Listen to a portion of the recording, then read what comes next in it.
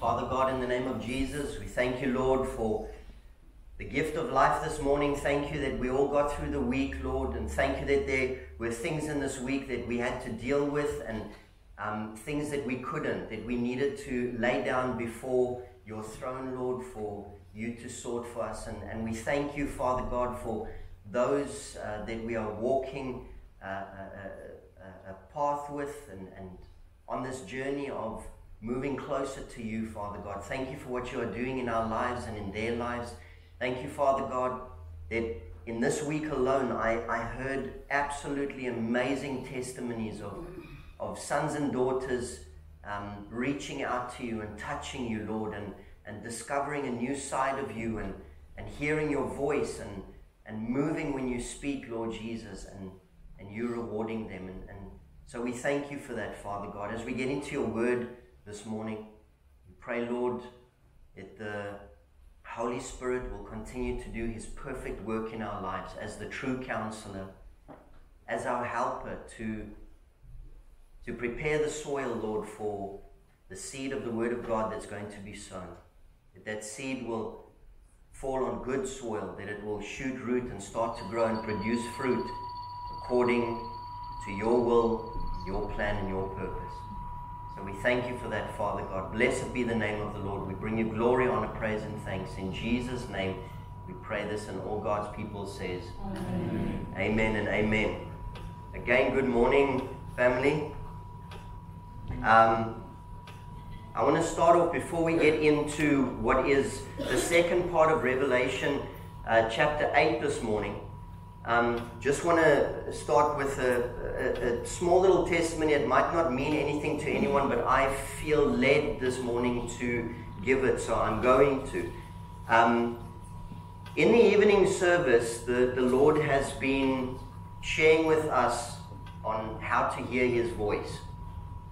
And there's been a group of us that has been taking this journey together, and we've been moving together, and we've been texting each other, and we've been visiting with each other and sharing with each other what the Lord has been doing and saying, and it's been absolutely amazing, especially in my life, to see that sons and daughters of God take the word of God and move with it, and they are starting to move closer to the Lord. It's exciting because I've heard testimonies in this week that cannot come from humans. It was only the Lord that did that.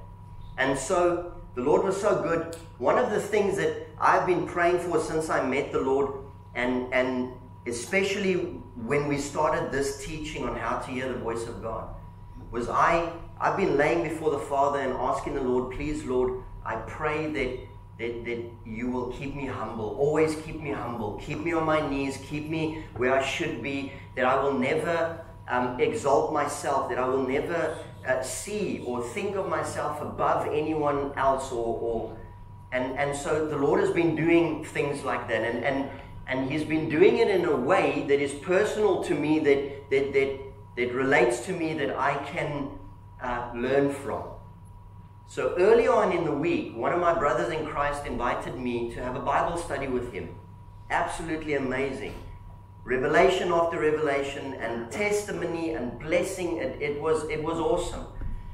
And the same time, his wife took Charisse, and they went and they did girly things, and they were blessed. And afterwards, they came back into the house, and I was so excited. I was so excited to see my wife. I jumped up and I drop kicked one of their dogs. So much so that the dog did a handstand, and right there I felt very humbled, very, because they are good people, and you don't walk into good people's houses and kick their dogs. Anyway, they are so close brothers and sisters in Christ. We all had a laugh about it there. When I got in the car, I had a good cry about it. But yeah, so things that we pray for, just know that the Lord does it. And just a disclaimer before we get into Revelation 8, if anyone wants to invite me for a Bible study, just hide your pets, please, because who knows what I'm going to do next. I might slap a parrot or sit on a cat. So there we go. Okay, Revelation chapter 8. We went through the first part last week. And so we ended with verse 6, and we're picking up in verse 6 this morning. I'm first going to read from verse 6 to verse 13, and then we're going to go back verse for verse to see what the Lord shows us in this. Oh, this was my point with this. Family, what we are going to read this morning in the second part of Revelation chapter 8, if this that the Lord reveals to us does not humble us, it's a clear indication that our heart is as hard as granite. That's it. If this second part of Revelation chapter 8 does not humble us and cause us to realize where we belong, and that is at the feet of the Father, then nothing else will. Okay, so chapter 8 verse 6. Then the 7 angels who had the 7 trumpets prepared to sound them. The first angel sounded his trumpet, and there came a hail of fire mixed with blood, and it was hurled down on earth. A third of the earth was burnt up, a third of the trees were burnt up, and all the green grass was burnt up. The second angel sounded his trumpet, and something like a huge mountain, all ablaze, was thrown into the sea. A third of the sea turned to blood. A third of the living creatures in the sea died. A third of the ships were destroyed. Verse 10. The third angel sounded his trumpet. A great star, blazing like a torch, fell from the sky on the third of the rivers and the springs of water. The name of the star was Wormwood. A third of the waters turned bitter, and many people died from the water that had become bitter. The fourth angel sounded his trumpet, and a third of the sun was struck, a third of the moon, a third of the stars, so that a third of them turned dark, a third of the day was without light, and also a third of the night. Verse 13, we will end with this morning. As I watched, I heard an eagle that was flying in mid-air call out in a loud voice, "Woe, woe, woe to the inhabitants of the earth, because of the trumpet blasts about to sound by the other 3 angels." Now, we're going to go through this verse by verse. And again, family, I said this a few weeks ago. There's new faces sitting here this morning, so I want to say it again. I am going to miss a lot as we go through the book of Revelation, only because what we share here from the pulpit is what the Lord God Almighty wants us as the body of Christ here in Eltham Baptist Church to know. Amen? So whatever Kenneth Copeland said about Revelation 8, or whatever Joyce Myers said about Revelation 8, that's an extra to you. Amen? But what we share here is what the Lord wants us as a family here to know. Just like accents differ all over the world, yeah, the Lord works in different ways with different people, different cultures. Does that make sense? Yes. So when the Lord speaks to American pastors, He's speaking to the American people in what they are going through. Let's have a look. Revelation chapter 8 verse 6. Sorry, Brother Brian. Thank you. So we are going to be discussing this morning the 7 trumpets. Can we have the next one, please, Brother Brian? Yeah, this one's clicking over quicker. Okay. 8 verse 6, it says, "And the 7 angels which had 7 trumpets prepared themselves to sound." Now, we ended with this one last week. These angels were already prepared to sound these trumpets. The Lord didn't have to call them, and they had to get them together. They were already prepared for what is going to happen. And the Lord shared with us last week that is ultimately what we as sons and daughters of God should always be, is prepared. Because no one on the face of this planet can say when the second coming of Christ is. No one. It's going to be a surprise. And so we have to be prepared for it. Brother Brian, please, the next one. So 8 verse 7 says, the first angel sounded, and there followed, look there, 3 things: hail and fire mingled with blood, and they were cast upon the earth. And a third part of the trees was burnt up, and all the green grass was burnt up. Now, the next slides that I'm going to show, family, is notes that the Lord gave me that I didn't want to forget. Because if you could climb in my mind right now, it's... ooh. So I put these down so that we can go through it together as a family. Please, the next one, Brother Brian. So the first trumpet brings literal fire and hail and causes destruction of most of the vegetation on earth, which results obviously in famine and a lack of oxygen. Okay. Just think about this, family. A third of the earth. Now, remember what the scripture said. A third of the earth was burnt, a third of the trees were burnt, and then it goes on and says all the green grass was burnt.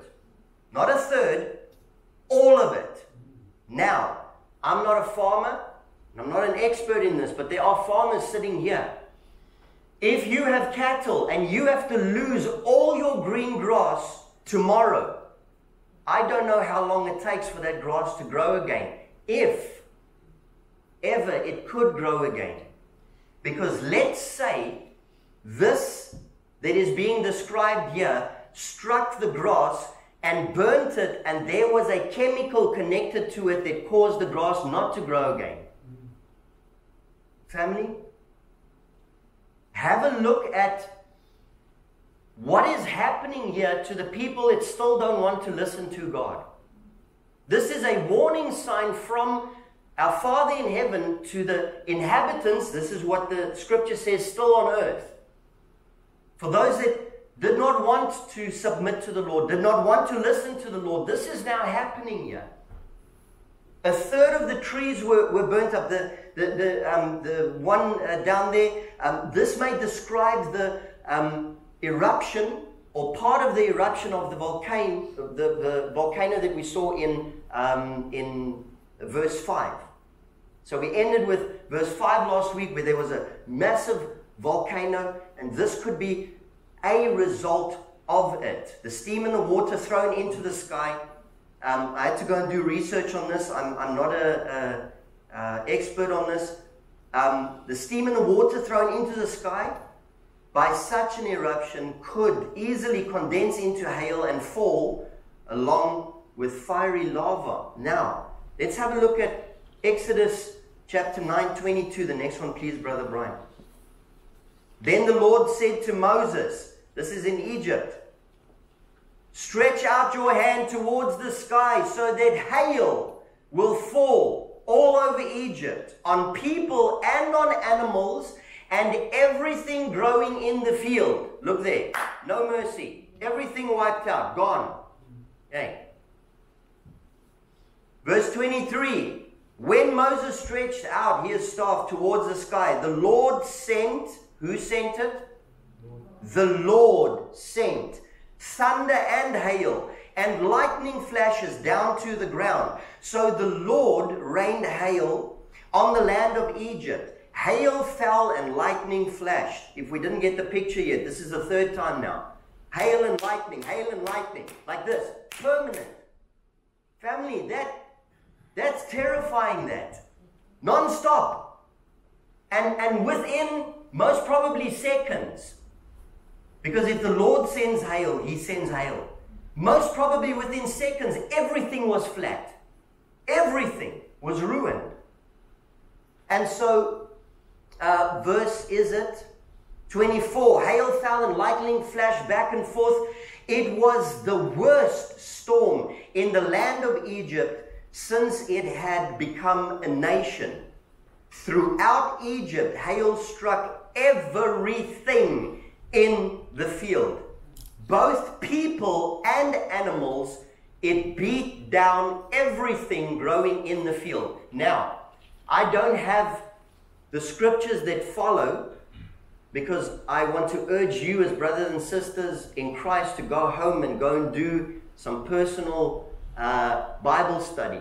But the scripture that follows before this, that goes before this and goes after this, you will see that Moses went to the Israelites, the chosen people of God, and said to them, make sure that at this time, everything you own is undercover. Okay? A warning. Those that did not listen, this happened. So the people and the animals that were struck here included the Israelites that didn't want to pay attention to Moses. Does that make sense? And you can go and read it in the Word of God. He gives them a warning saying that make sure that you are undercover, because this is going to happen now. The Lord is going to send this. And that, family, is a clear warning to us that the destruction that is going to come upon this world, if the Lord permits us to still be here to minister to them, if we are not attentive to His voice and listen to His instructions, we are going to be caught in that as well. We can see it with sin today. The Lord tells people in the Word of God to stay away from sin, otherwise it will cause destruction to you. A lot of Christians don't adhere to that. And they pull it to them and they cause destruction for themselves. Let's have a look, please, Brother Brian, the next one. The first trumpet, hail, fire, and blood, ice, and fire will rain from the sky, burning up 1/3 of all the earth's trees and all of its grass.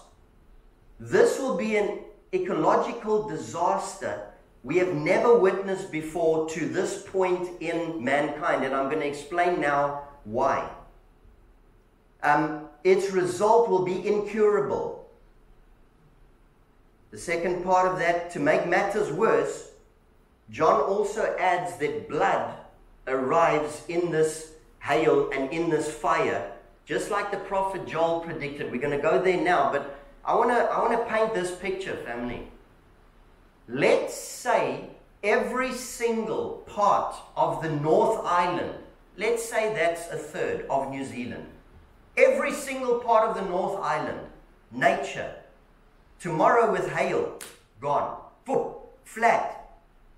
Let's say there's a chemical mixed with it, it cannot grow again. Hey, how long will it take us in the North Island before we frantically run around and start stealing from each other to survive? Think about this, family. You know, many times, I do this as well. Many times we speak against the movies that Hollywood makes about all this destruction. You know, a meteor hits and everything's wiped out and people start killing each other, and we think, oh yeah, this Hollywood's, they've gone off their rockers. Who's saying that they are not portraying visually to us what might be happening here that we are reading now? And everyone is just, oh, that was a good movie. That was a good movie. Here's my question that you can answer to yourself. Hollywood is satanic in everything it does and says. Okay. Can the Lord still use Hollywood to speak to us? Yes. The Lord can do whatever He wants to do. You go through the Word of God, the Lord even used ungodly kings in the Old Testament to give messages to His people. And so, can you imagine, family, the whole North Island struck with this? No grass, no trees, no plants, no vegetables. The vegetables that you are growing for yourself now, that's gone. Everything flattened. Hey, now there's a panic like we did not experience in the past 2.5 years, where people went out and bought truckloads of toilet paper. They're not going to focus on that now. They're going to run, and they're going to the New World, Pack and Save, Countdown, wherever there's food. People are going to go off their minds trying to get that food. Especially the good people sitting here this morning that are growing the food for us. They know how difficult it is. We think, oh, they wake up 4 o'clock in the morning and whoop, whoop, all the cows are milked and sha-na-na, and they, no, family, it's rough for them. It is. I'm the first one to admit it. I'm man enough to say that our farmers sitting here this morning are most probably the hardest workers sitting here this morning. And they're the ones keeping us alive. But now, family, the gift and the talent that they have been blessed with, now that's taken away. Not because of them, because of this ungodly world that doesn't want to listen to our God. What are we going to do now? Now, let that maul around in your mind a little bit while we go to the next. This was prophesied in the Old Testament. Please, Brother Brian, the next one. This is the prophet Joel. States here, and I will show wonders in the heavens and on earth, blood and fire and pillars of smoke. Even Joel spoke about this. The next one, please, Brother Bright. Ezekiel, another prophet, spoke about this as well. And I will plead against him with pestilence and with blood, and I will rain upon him and upon his bands and upon many people that are with him, and overflowing rain and great hailstones, fire and brimstone. Listen what is being described here, family. Now keep in mind that this is going to be this that we read in Revelation chapter 8 right now. This is going to be a storm that we as humans have never seen before. 3 weekends ago, coming back from Hamilton, we were caught in floods. In the middle, we had to drive through it. And I was terrified, family. Terrified. And that was just a flood. And when I say just a flood, I'm not belittling it. Because there are still people that are still trying to recover from what happened a few weeks ago in Auckland. I cannot imagine stepping into some of those people's lives. I can't. We've still got everything here. Some of those people lost everything in 2 days, family. 2 days. It didn't take 2 months. It took 2 days. This that is being described to us here is a one-shot happening. This could be in an hour. This could be in 8 hours. But in a blink of an eye, a third of the earth could be wiped away. If we go to the next one, please, Brother Brian. This all that we have read now is only the first trumpet. The second trumpet turns a third of the sea into blood, and a third of the sea creatures and the ships are destroyed. Let's get into that. This is going to be an eye-opener, family. Revelation chapter 8, verse 8. And the second angel sounded, and as it were, a great mountain burning with fire was cast into the sea, and a third part of the sea became blood. Next one, please, Brother Brian. As it were, a great mountain. Now again, this is our brother John sitting in Patmos. He doesn't have TV, can't watch Hollywood movies, so he might not know what a meteor is. So he's describing it as something that looks like a mountain falling out of the sky full of fire. That describes a meteor. Amen? Probably a huge meteor or asteroid surrounded by gases that will ignite as it enters into the Earth's atmosphere. I sound clever now, eh? It's only how I sound. I don't have knowledge in this. I went and studied a bit of it. Okay. Its impact will create a tidal wave, destroying 1/3 of what will be in the ocean. Now, let's have a look at this, family. The next one, please, Brother Brian. Revelation 8, verse 9. And a third part of the creatures which were in the sea and had life died. And a third part of the ships were destroyed. Before we go to the next clip, the Lord has been speaking here in these two verses about nature. Okay? So earth was destroyed, and then the trees were destroyed. And then grass was destroyed. Now the Lord comes here and he says, and the creatures, the living creatures in the water, and then the Lord moves to the first non-living thing. He says ships. What? Why? Why did the Lord put a non-living thing in there? Plain and simple, family. Let's have a look at this. The next one, please, Brother Brian. This is pointing to a global calamity that is going to affect the commerce. The greatest, most powerful, and I'm not giving him credit, it's the world that speaks like that. The biggest, most powerful false god walking around on this earth today is Mammon, the god of wealth, the god of money. Biggest god. You won't find a bigger god than him. Hollywood is driven by Mammon. Okay? Most big organizations, I don't want to edit this video, so I'm not going to mention them. They are driven by Mammon. Okay? And so, God is a jealous God. Not like we know jealousy. God's a jealous God. When he loves us, he wants us for himself. But now we prostitute ourselves out to the world every now and then for the good that this world can give us. And so now the Lord is coming and he wants to destroy that one thing that's taking people away from him. Does that make sense? Let's have a look how this is a possibility. Global demand for seafood destined for human consumption is 154 million tons a year, which accounts for $3 trillion. Money. Huh? Those poor fishermen that are fishing for this stuff, they don't get paid that 3 trillion. They just get paid enough to survive. Now, a third of 154 million tons is 51 million tons, which means that if this happens, the whole of China can't eat fish. 1 billion people, family, just like that. No food for them.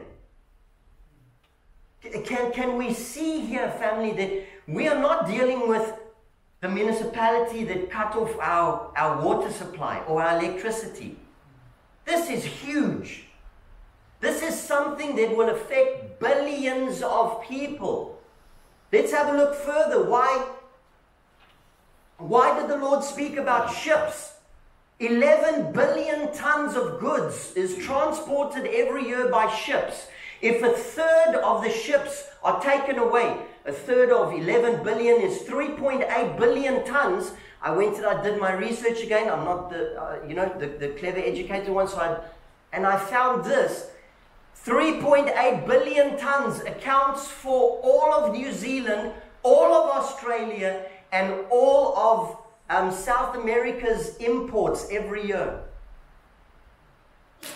Blink of an eye, nothing gets imported into New Zealand anymore. Oh, and by the way, we don't have any grass to feed the cows anymore, so the cows are dying. Family, can you see what is happening here? If inside your spirit you are not screaming by now, Lord Jesus, please, I want to be right with you, then let's go on. Maybe the next ones will coax us to scream that. Please, Brother Brian, the next. Revelation 8:10-11. And a third angel sounded, and there fell a great star from heaven, burning as it were a lamp. And it fell upon a third part of the rivers, and upon the fountains of the water. And the name of the star was called Wormwood. And the third part of the waters became wormwood, and many men died because of the water. Now, all of our nature is wiped out. Okay? We can't have fish anymore because that's wiped out. So the cattle that have still been living, we've butchered them and we've eaten them. We can't eat fish anymore. We can't import anything into New Zealand anymore. Okay. Whew. Thank the Lord Almighty. We've still got rivers and streams. There's still life in them. Look there. A third of the rivers and the streams are now poisonous. Okay. Which ones? Who's going to test them for us? Family. Wow. I don't know about you, but I don't want to be here when this happens. If the Lord chooses for me to use my big mouth to keep on preaching, I'll do it. But this, family, is going to be terrible. There's a group of people in America, they are called doomsday preppers or something like that. They've built underground bunkers and they've stored food and they've stored blah blah and they've what and what for if a war breaks out. So the one part they've got right, the other part. But family, when something like this happens and that food runs out, what do you do then? This is the thing. Hey, can I give everyone a hint? What could be done if you are a believer, not a Christian? If you are a believer in Jesus and you are still here when this happens, can I give you a hint of how to survive?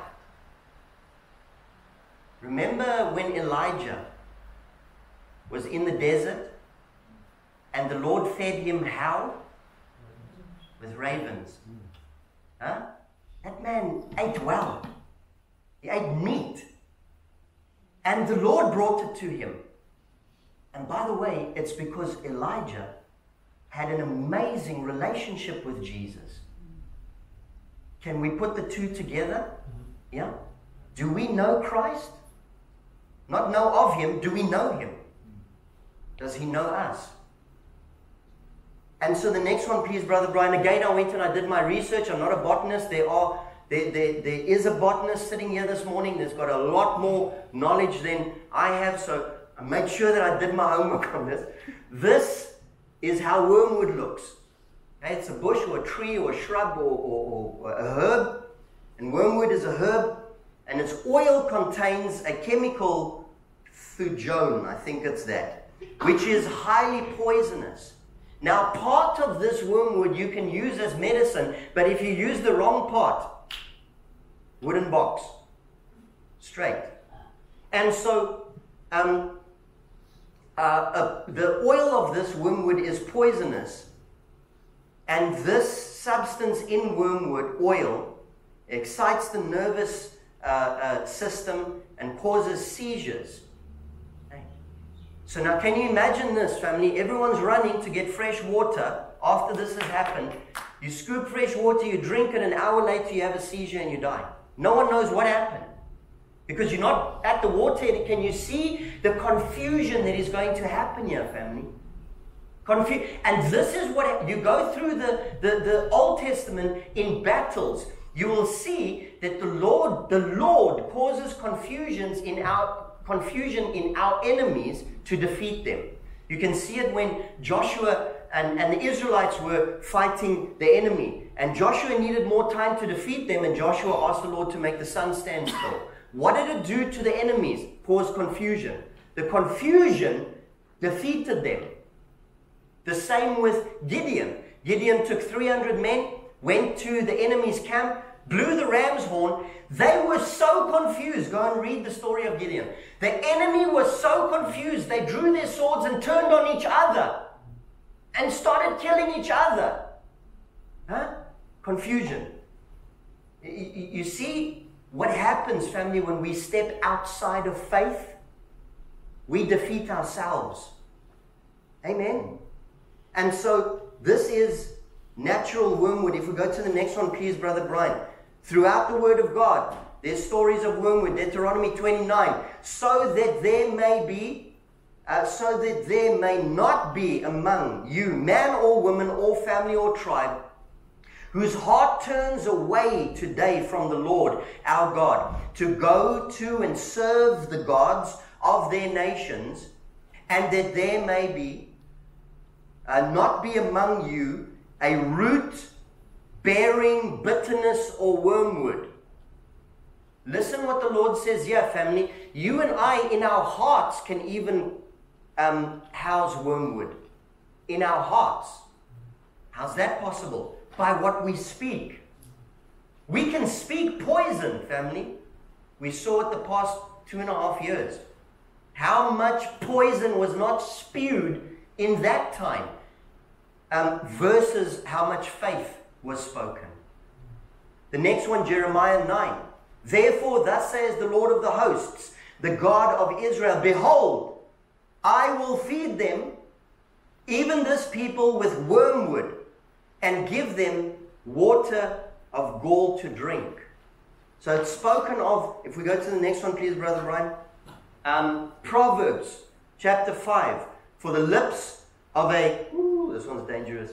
For the lips of a strange woman. Brothers in Christ, if you're sitting here this morning and you are married, only look at your wife. Amen? No amens.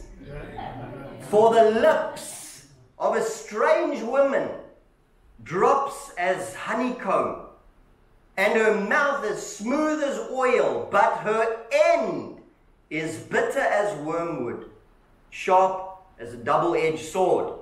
Yep, that's a yep that.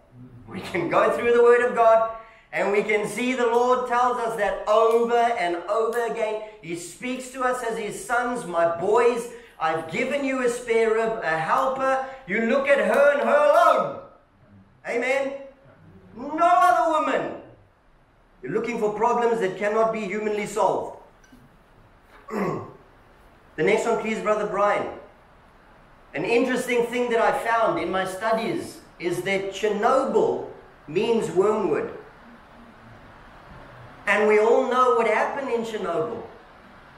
It is still unlivable today. So let's take just that picture as an example of what might happen on earth, or not might, what is going to happen in these scriptures. The next one, please, Brother Brian.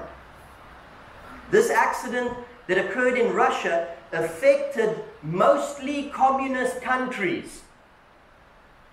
If you have a look at the countries around Chernobyl, it affected them because there was meat there that they could not eat anymore. There was milk that they could not drink. The water was untouchable. You couldn't touch that. You as person could not live in that area. I think it was at that stage for longer than 20 minutes.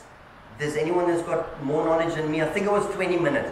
Now, I think it's an hour. And then you're looking for problems. So the second part of that, many years from now, they will still see results of this terrible accident. In some places, the radiation was 1,000 times higher than it should be. And wormwood means bad water. Now, how many reports, family, have we not heard over the past, let's say, 5 years of water, running water, spring water, river water that is bad? You can't drink it, you can't swim in it, you can't... More and more and more and more. So even our fresh water here on earth is being poisoned. And so we get to a point where this happens. What water will there still be for us to drink? Family, this is something that we can't with our mind start to imagine how bad this is going to be. We can't. We truly can't. I came from a country that just before we moved here, we had 6 hours of power cuts. No power whatsoever. Then the power would come on for 2, maybe 3 hours, and then cut again for 6 hours. And that was torture, family. Because you're sitting in the middle of the night, 8 o'clock or whatever, doing Bible study, and the power falls. Now it's 6 hours without power. Oh my word. I didn't go to town today, so I don't have any candles. What do you do now? Don't worry. You take your phone and you use the light on your phone. Oh my word. My wife was charging her phone. I forgot to charge mine.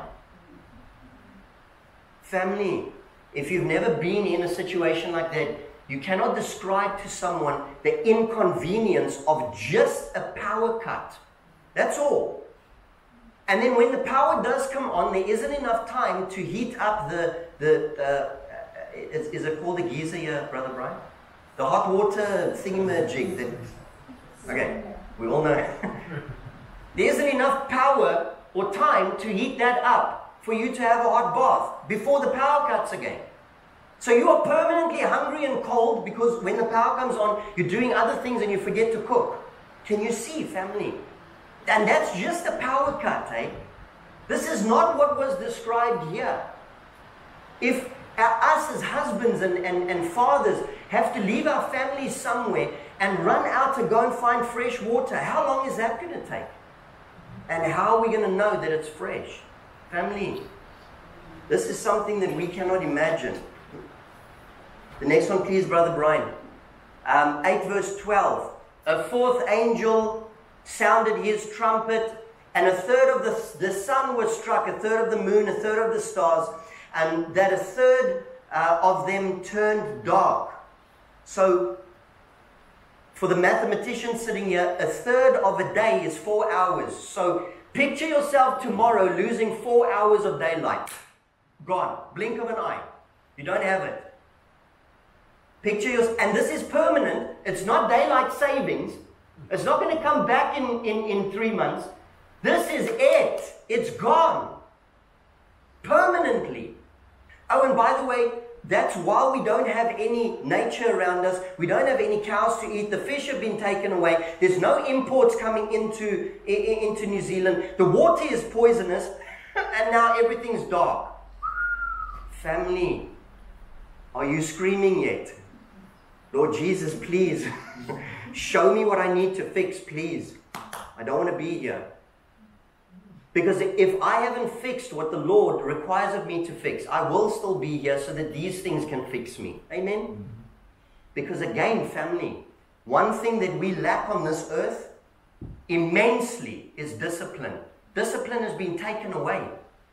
And so we have been taught that we've got rights, and if people tell us to do something, we've got rights not to listen to them. We can see it in the schools. We can see it in the younger generation. The younger generation is ruling the world. Whatever they say goes. The elder people just, oh yes, my small child, I will do what you want. And now what happens is, here the Lord comes and the Lord causes discipline here. Because I can guarantee you, family, I couldn't find the scripture in the Word of God, but I know what the Lord says to my heart. That while all of this is happening, there will still be prophets, teachers, preachers, evangelists running around on earth, telling people, if you want this to stop, bow down before the one and only God. If there aren't teachers, preachers, or prophets, there's going to be Bibles, family, that are going to be plastered all over this world. And they can pick them up and read. Does that make sense? And so, 4 hours of light gone. Boop, in a blink of an eye. We don't have 4 hours of light tomorrow. Please, Brother Brian, the next one. A fourth trumpet takes away a third of the light in heaven during both day and night. The light arrives that arrives from the sun and the stars and the moon is reduced. This will immediately lead to fear.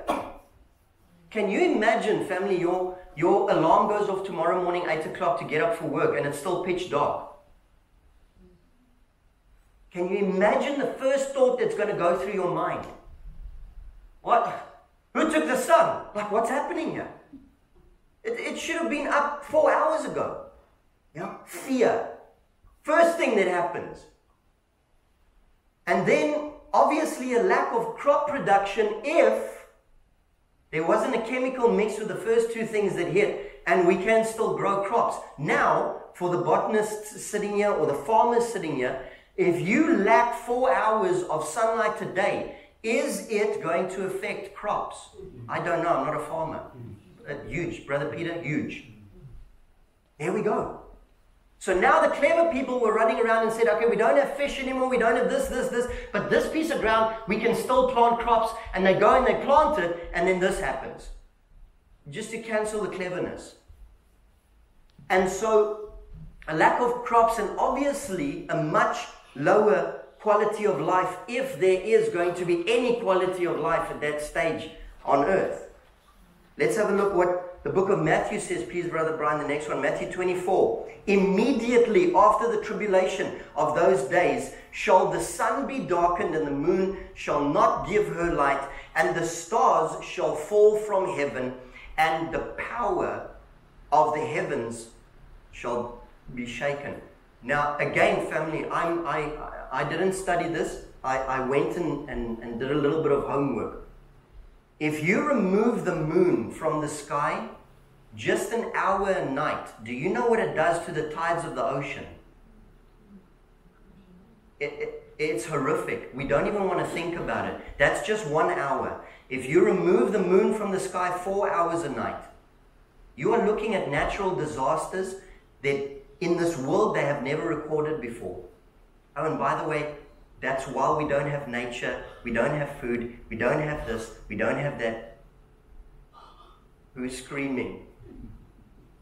Let's go to the next one, please, Brother Brian. Luke 21. There will be signs in the sun and the moon and the stars.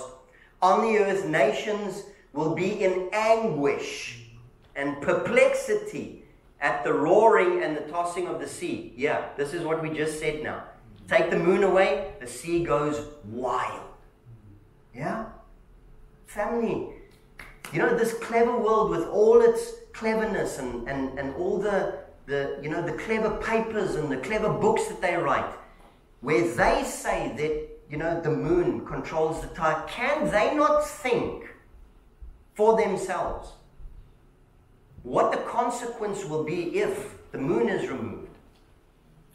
And yet still they want to deny that God is alive or lives. Brother Brian, please, the next one. Exodus chapter 10. Then the Lord said to Moses, stretch out your hand towards the sky so that darkness will spread over Egypt. Darkness that can be felt. Yay, family. This is rough. This isn't like dark like you can feel your way around in the house. This is like dark like you can feel the dark. This is eerie dark. Can you imagine the fear in this, family? So Moses stretched out his hand towards the sky, and total darkness covered all Egypt for 3 days. No one could see anyone else or move about for 3 days. Yet all Israelites had lights in the place that they lived in. Amazing, family. Let me translate this into modern day Christianity. Okay? Everyone who follows the Lord where He leads them will have light. Amen. The rest, 3 days, nada, nothing. We go to the next one, please, Brother Brian. It will get better in the end, family, don't worry. For those who are hyperventilating. Revelation 8, verse 13. As I watched, I heard an eagle that was flying in midair call out in a loud voice, woe, woe, woe, to the inhabitants of the earth, because of the trumpets that are now going to sound. If these that just went now are so bad, and the angels are shouting woe, family, our minds are too small. We're going to get into that next Sunday, so that's something to look forward to. Yeah. Let's end on a high note, if we can. The next one, please, Brother Brian. The last 3 trumpets were especially severe, as announced by the 3 repetitions of woe, woe, woe. They will be directed towards the inhabitants of the earth, the unbelievers who are still alive. Woe, woe, woe, one for each remaining trumpet blast. Although the first 4 trumpets were unimaginable, family, do yourself a favor and your heart a favor. Go home and go and read Revelation chapter 9. Just to somewhat prepare yourself for what is going to happen next week. Amen. If these ones everything has been wiped out. No food, no water. There's darkness. The sea is going berserk. Okay? And now the Lord steps forward and says, oh, by the way, that wasn't the worst. Yeah. We can't grow crops. We're trying to get food to feed our families. Family, we can't play with the Lord God Almighty. We can't. And there's a dangerous teaching in charismatic churches these days that we can do what we want and the Lord will forgive us. That is a false doctrine that. I'm proclaiming it today, family. Let's have a look. What is it that the Lord is saying to us? Have a look at this, family. The next one, please, Brother Brian. Answer to yourself. Okay? Which one of those, top or bottom, is the lemon leaf? And which one of those, top or bottom, is the orange leaf? Answer to yourself. Okay? The Lord spoke to his disciples in pictures. The Lord speaks to me in pictures, just so that I can fully understand what the Lord is saying, because I don't have a doctorate degree, I'm not a highly educated, qualified, whatever, blah, blah, blah. I'm a plain and simple fisherman for Jesus that loves the Word of God and loves to preach it. So the Lord uses pictures. And this is what the Lord showed me, and I would like to pass it on to my family in Christ today. One of those leaves is a lemon leaf, and one of those leaves is a orange leaf. Okay. If you are not educated in it, like me, you would not see the difference. They both look exactly the same. Okay? They both look exactly the same. But here's the difference, family. Off of the one tree, you get sour fruit. Off of the other tree, you get sweet fruit. They look the same. Yeah? They look exactly the same. But the fruit that they produce, totally different. Totally different. What's the Lord saying to us about that? Please, Brother Brian, the next one. Matthew 7. Beware, brothers and sisters in Jesus, beware of false prophets who come to you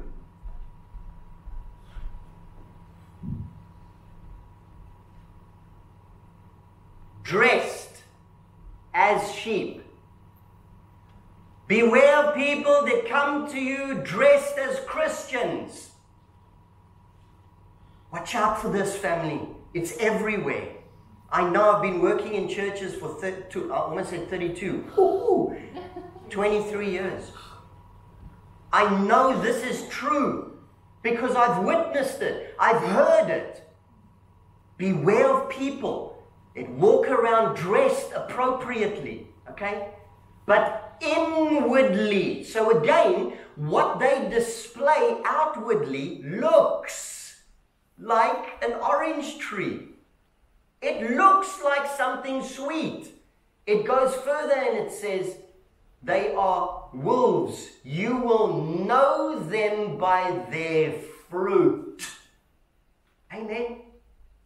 That's how we will know each other, family. By our fruit. Words can be deceptive.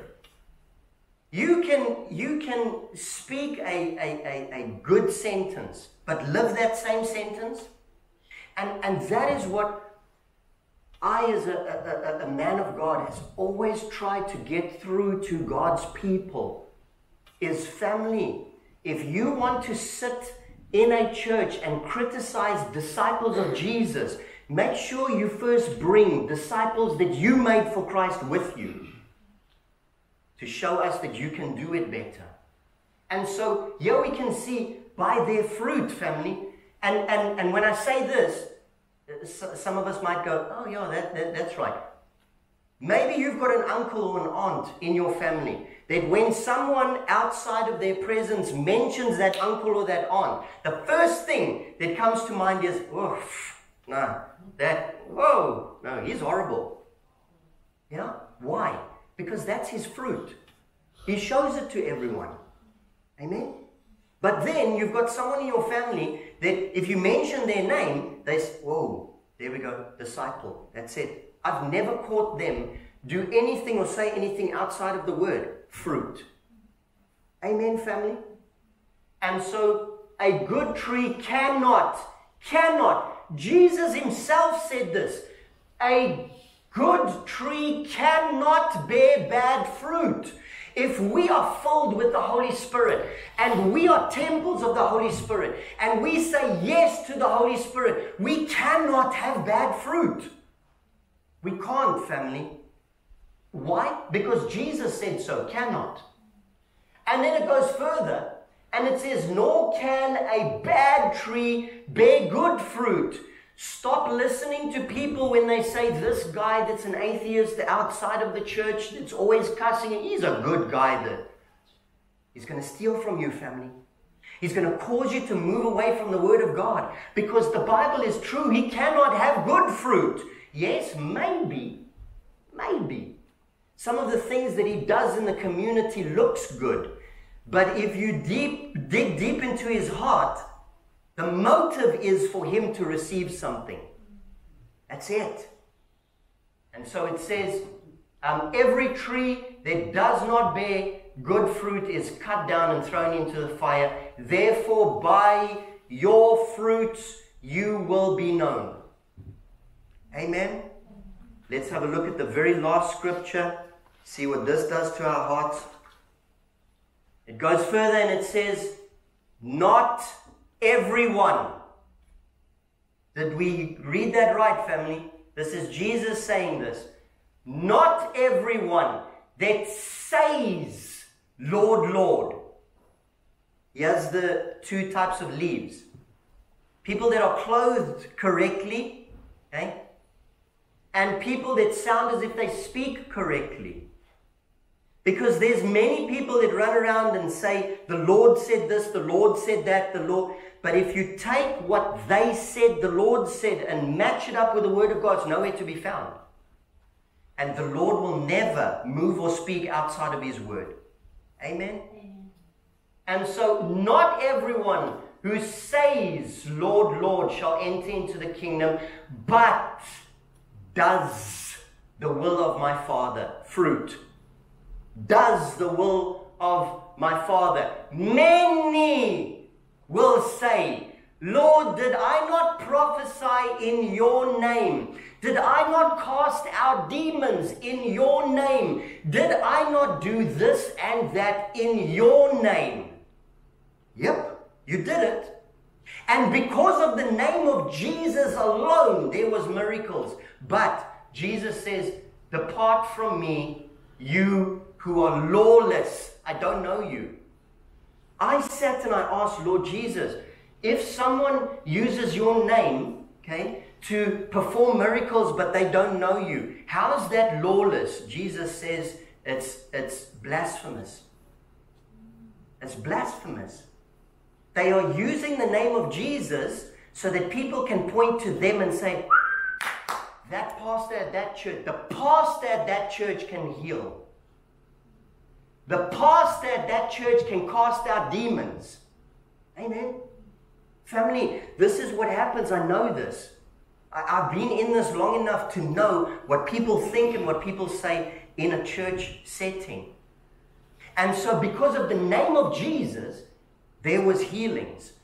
There's a scripture in one of the Gospels, Matthew, Mark, Luke, or John, where the disciples came to Jesus and said, Lord, we must stop those people. They are healing in your name. Jesus said, leave them. Leave them as long as they're using my name. Yeah? And the healings are taking place. And I'm still here. People can still point to me. Yeah? Go and read that piece. Okay? So the name of Jesus carries the power.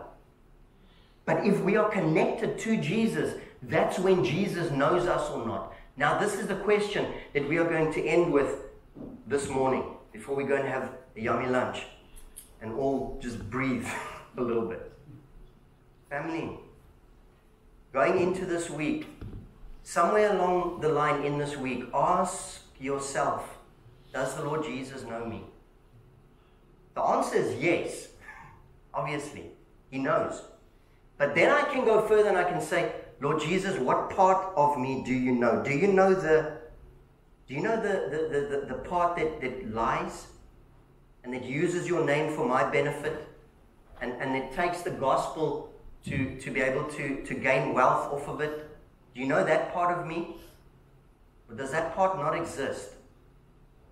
And this is, family, this is a scripture out of the mouth of Jesus Christ, the Son of God. If it was not important, Jesus wouldn't have put it there. And he made it clear to us, family. Clear, crystal clear. There's nothing that is not understandable here. Not everyone who says Lord will enter into my kingdom. Jesus is saying here, not everyone, I'm going to paraphrase it and bring it into today's language. Not everyone that walks into a church and says, I'm a Christian, will enter into the kingdom of God. They won't. We won't, family. Only those who do the will of my Father. What is the will of my Father?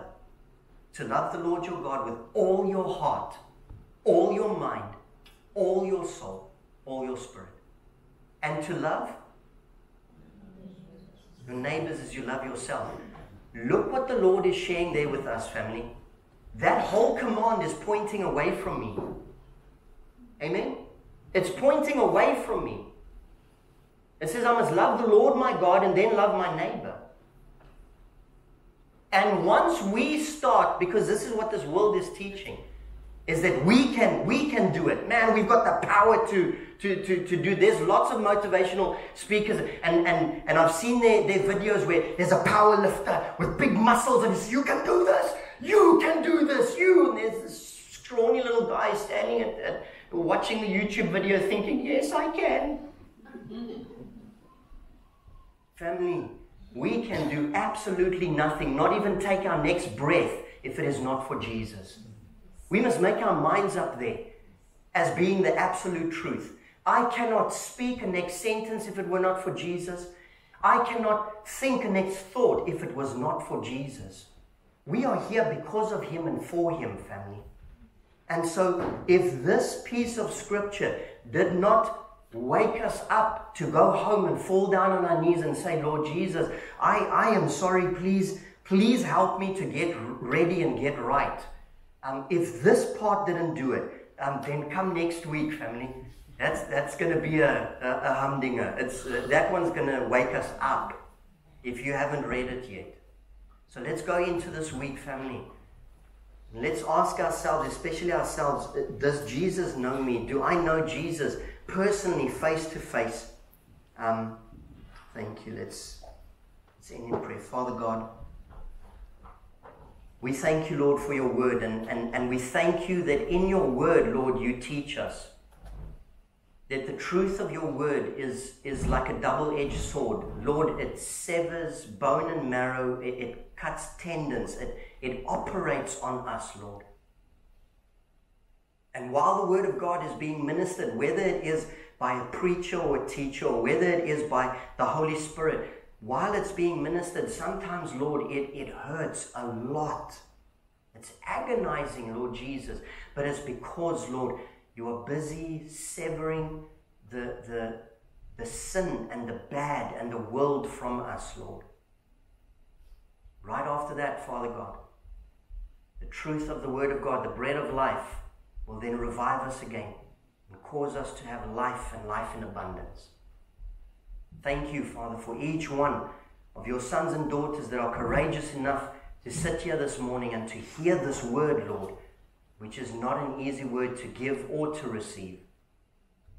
But I thank you, Father, that if but only a handful is sitting here and is saying, Lord Jesus, this is me. I cannot, I've seen the truth of your word.